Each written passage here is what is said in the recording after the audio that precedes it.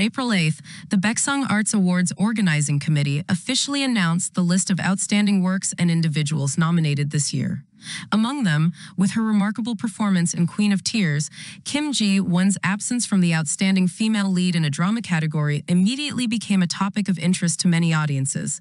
The article about her not being nominated climbed to the top 2 trending in Korea that day. This topic also attracted more than 1.2 million reads on China's Weibo social network. According to Asin, many audiences were confused when only male lead Kim Soo-yeon of Queen of Tears was nominated while Kim Ji-won was ignored.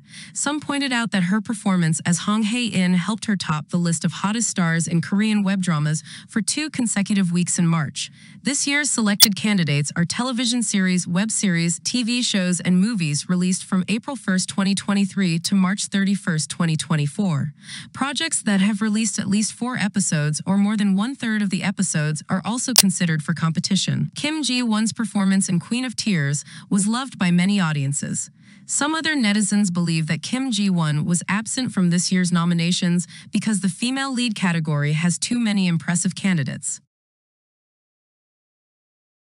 Thank you for watching our videos on Korean ENT channel. Don't forget to subscribe to our channel and hit the like and share buttons to update the latest news of the day.